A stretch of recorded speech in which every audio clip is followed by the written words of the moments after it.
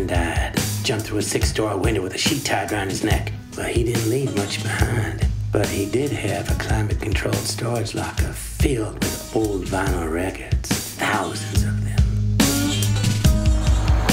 If you could have any record in the world, what would it be? I'm gonna tell you a really good story. You called about some records you found down in Hyde Park? Yeah, you won't believe how many records this lady has. It's like unbelievable. Jimmy Kane Baldwin's Death Wears Dice thing was in these very grips just today, man. I'm telling you. This record doesn't even exist.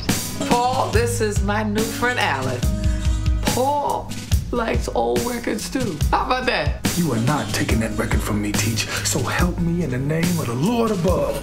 The second you go to sleep or to the commode, me and Jimmy Kane are out of here. So what the hell did your black music loving white ass do to get thrown in prison?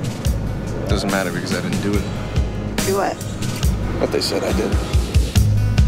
You're always sneaking out late, sealing out fate, screaming out loud from the resin on the 78.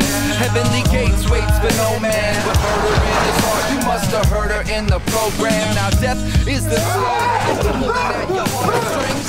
You can't keep up with me. Putting you on death sting, pull the record. Make it stop! Make it stop! Misery, come on.